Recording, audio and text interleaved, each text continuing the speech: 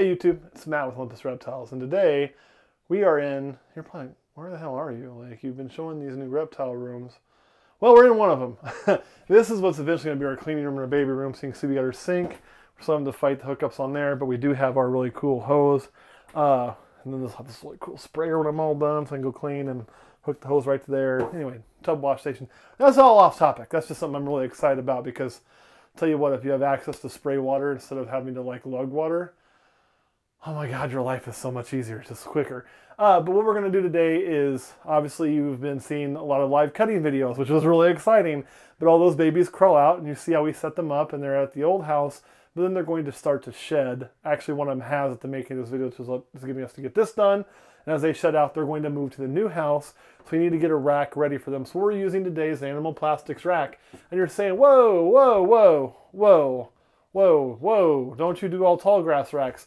Yes, I do, but I'm also a big believer that if something's not broke, don't fix it. So we did have these. We were able to get these. We actually bought them from Tall Grass Reptiles when they retired them to go to all their own kind. So, so we are using these older animal plastic racks. They do just fine for the hatchlings. However, if you look right here by Kurt, we will be using a lot of TGR in here as well and in there. But the nice thing about this rack is there was exactly 40 tubs. I'm going to be gone for 2 weeks, and Kurt will probably fill up about 39 of these tubs while I'm gone. So it's nice just to set this one up and be like, let her rip, dude, while I'm not here. That way he could just knock himself out and let it go. So we thought we'd show you how we set up a baby rack. We set up a baby rack similar to how we set up any rack, and we do ours a little bit different than most. So that's why we wanted to share it with you today. There's already a couple things we did before we got the camera running because you'd probably find it really boring to watch. But this tub right here, yes, should give myself a little more slack on there, I'm seeing. So we'll go ahead and do that while I got you on here. And that is just a matter of threading the cord a little bit more. There we go. And of course, these cords are not how they're always going to remain. We're still kind of doing setup. So this is the main, what I always call my control tub. And this is how we set up our thermostat probe. So this runs to our Herpstat 6 and probe slot number 3, if anybody's curious, not that that really matters. But the way we do this is we like to keep our probe in our tub. Why? Well, if I set my probe to 90 degrees, I know it's 90 degrees. I want to know what the temperature is where my snake's going to be laying. If it's laying on top of that probe, it's going to be 90 degrees. That's what's important to me. I don't really give a shit what the temperature is on my heat mat, under my tub. I don't care. I want to know what it is in the tub, and that's what I want to control. A lot of people don't do this, and I understand the thought process, and I'll explain the pros and cons. There's good and bad to everything, right? And I'll explain how we try to alleviate the cons. A lot of people like to put their probe right on top of the heat. The concern is it won't get too hot that way. The problem is if your ambient temperature changes in your room at all, or anything changes, your temperatures are not going to be off because they're setting their thermostat to like 104 to get the temperature in the tub at 90, having to double check that with other thermometers to make sure they got it set right because it's set to 104, and it seems like a big convoluted mess. I put my probe where I want it to be. I set it to the temperature I want it to be. The scary part is if this probe moves off the heat, then you're going to be running straight heat because if it's clear up here, gets knocked out, whatever, you're going to have problems. There's a few things you can't do. You should never tape a probe down. Using tape is a big no-no. The reason is tape can come undone, it can stick to your snake, and that can cause you all sorts of problems. I have seen a lot of people who do a similar method, use hot glue. That'll work okay. I've also gone through and seen a lot of people who hot glue things down in these tubs like this for water dishes. We had some of that you've probably seen. I hate them. Some of them are really strong. Some of them, like that one, aren't that strong. So hot glue can get weak over time, lead to failure. That's why we're removing all those. And you can see, I mean, like, that one's off on its own. I didn't have to do it. So, like, not a big fan of the hot glue. Here's what we do. We melt a hole with a soldering iron, just big enough to fit the probe through, okay? We run the probe through there. We then melt 2 smaller holes there. We run a small zip tie. Make sure the end is on the inside. You're probably saying, well, Matt, isn't that a scratch hazard? Wouldn't you want that on the outside? You would think. But here's the problem. When you do that, it won't always slide over things with heat tape and it's going to catch and scratch and rub. We don't want that. We want this nice smooth bottom still. As you can see with this lip, That's never going to rub on your heat cable, never going to rub on your heat cord, never going to cause you problems. A bump on there could bump into that and eventually tear into it. This is not that scratchy, not a big deal. You cut the end off. If it is a little sharp, you can just take your soldering iron and just kind of melt that down where it's not got a sharp edge. No problem. By doing that, that probe cannot back out. It can't come more forward than that. It's going to hit that edge and get stuck. It can't really move side to side. It's locked in there. The snake is not going to break that. This is going to hold. I have never had this fail. The only failure I've ever had from this was a probe failure. I've had several probe failures, typically on the original Herpstat probes, not the stainless steel they ship with now. And what would tend to happen is when we'd lock that down, the probe would get a little bit of a shape like this to it from that coming in. It would eventually allow moisture in there and it would fail. If I took the probe out, swapped it out, let it dry out, it would actually start to work again. The stainless steel, no frickin' problems. So kudos to Herpstat for making everything that stainless steel now, I do believe. But that's how we do it. And it's been extremely successful for us. Does that mean you have to do it that way? No. If you don't like that and you want to stick it straight on whatever, dude, you do you. But this is going to work. Trust me. I know the internet says if you put your probe in your tub, you're going to kill all your snakes. I know that. I know it. I know it says that on certain Facebook groups. I know it says a lot of things. I'm going to tell you they are wrong. If you do it my way, you're not going to kill your snakes. If you do it like a dumbass, you may. This way, you won't. Really simple. Now, this is going to be for hatchlings that have already shed. So since they've already shed, we keep hatchlings that haven't shed on paper towels. The reason we do that is they're just a little more sensitive. We want to keep it pretty moist. We want to give them the excellent opportunity to have a good shed. And once they have that first shed, then we go ahead and we move them to substrate. I do think substrate is important for a ball python. I'm not a fan of a lifelong time on paper towels. I just don't think that simulates what we want to simulate. I don't think it holds humidity well, especially for my females. You know, like, we obviously do a lot of minimalistic stuff. We run racks, we do all that kind of stuff. But I'll tell you, there are certain behaviors I look for. Every female I have that lays will get into this substrate, or they got into the aspen back in the old days, or they got into the Reptichip when I was using Reptichip. Doesn't really matter what you're using. They're going to typically create a nest in there. So they're going to actually nest into that substrate. They do that to kind of build that up on the sides, helps keep them in there, helps keep the eggs together. I don't know exactly all the reasons why they choose to do that, but trust me, they pretty much all do that. If I'm running just paper towels, guess what my females can't do? They can't nest. So I think it leads to a more stressful laying. I think it leads to, in general, probably more egg binding. I mean, snakes typically will lay anyway, but all those animals are going to look for the right spot and a comfortable place to have those eggs. Think about chameleons that will egg bind if you don't give them a place to lay that's proper. So I am a big believer in give them a little substrate. And so you could say, well, then why don't you just give your female substrate?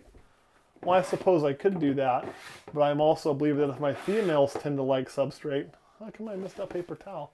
Then my males will tend to also like substrate.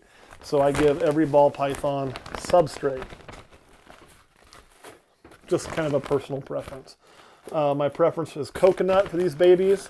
The reason is, and I like this better than the Reptichip here. The Echo Earth would also be preferred for me over the Reptichip with hatchlings. The simple purpose is it's small pieces. So if they swallow a little bit of this, they should not impact. They should poop it out. I say should, anything is possible. I always worry with the thicker pieces that it could cause them some more issues. Now that being said, I have never had it happen. I never lost a baby to Reptichip. This isn't me saying don't use that or anything like that. Use what works for you. This is simply my preference. So basically we'll go through here just like this and we'll end up doing the entire rack, just putting a couple handfuls of litter in here.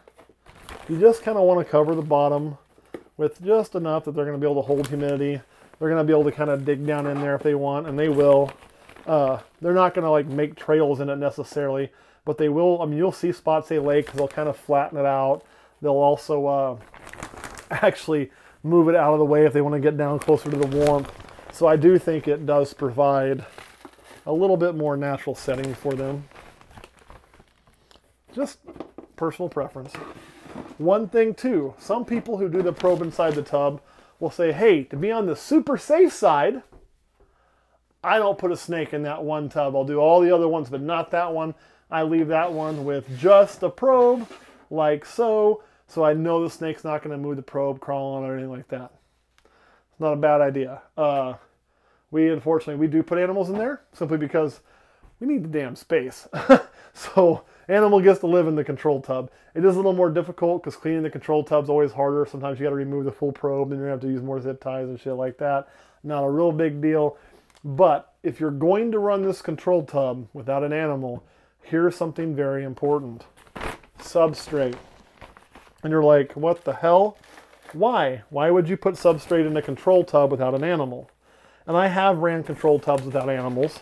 And usually it's the last tub I fill just because of that purpose. So why would I put substrate in there? Well, it's really simple. So you're trying to control everything, right? So what I want, and that probe is just sitting right there on the surface. You can see we're not running really deep. We'll be like about that, have a water dish in there. And what's going to happen in the current oil is going to be cooler up there. Now when there's pressure on there, it's going to be right down almost on top of it. But this will act as an insulating layer. So if I ran this tub without any substrate at all, it's going to cool faster than the rest of these tubs that are going to have all this warm coconut and that insulating layer, meaning these tubs would end up being hotter than that one. And if I set this one to 90 and these are all hotter, then these are all too damn hot, right? So you want your control tub to have substrate in it, even if it doesn't have a baby ball python. Very important. Set up the exact same way you set up your babies to keep that consistency. The other thing I do want to point out is the location of the control tub. And that is in the middle. There is a reason for that. So yes, there's going to be some variance in here and some variable. I don't care where you set your thermostat up. You're going to have some variance and variables. That's okay. Nature's not always consistent, right? You don't want crazy variable swings. So obviously, it's going to be a little warmer at the top and a little cooler at the bottom, correct? That's just the way heat and cold works. So if I put it in the middle and I set it for the middle, then I may be a little warm here, but not too warm. A little cool down there, but not too cool. This would be the just right, but these will all be perfectly fine as well. If I set it at the top, and I may be too cool at the bottom, if I put it at the bottom, I may be a little too hot at the top.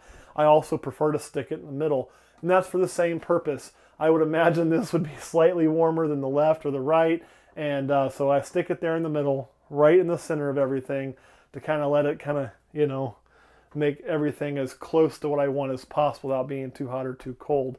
So that is kind of how we do it. The other thing we are using is, you saw me ripping these out. We tried these, so they came in a lot of the tubs. I hate them. They were glued there. You put a little like Jello shot glass in there, and that would work okay until this broke off.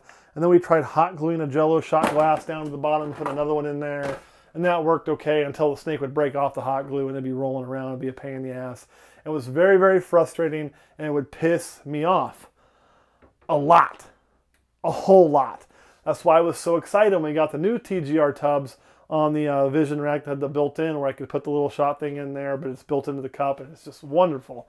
But on these, we don't have that luxury, so what we're going to use is we ordered an ass load, which, for the record, an ass load is exactly 40, I do believe. Is that right, Kurt? Yes. So 40 is an ass load of these ceramic tubs. Now, they're nice and heavy, they're durable, they don't break very easy. That was my ring hitting against it, not it breaking. See, they're really kind of a nice looking ceramic dish. And these at 4 inches, and some people get the 3-inch. I prefer the 4-inch, a little more water, a little bit better humidity in here. If I'm not here quite as often, it's less likely to need filled. I put that there at the front, just like that. And we're gonna fill that with water. Here's the other kicker. I guarantee you my hose head will fit right in that 4-inch perfect. I'm thinking about that kind of stuff, believe me. And easy to fill, so I can just kind of go through and fill all of them up. That's going to provide enough humidity for your baby rack being full there. You'll still want to wet this. You don't want to start it that dry. I will set one of these up exactly how I'm going to do it so you can see. But that's going to do a great water dish. It's big enough that that snake can get in and have a soak as a hatchling and do what it wants. Not going to get stuck in there and provide enough water. Let me go grab my water dish. I'll show you exactly what I'm talking about. So I want to set one of these up. Unfortunately, my mist setting, I've used a little too much. I just flung water on my face. That's great on camera.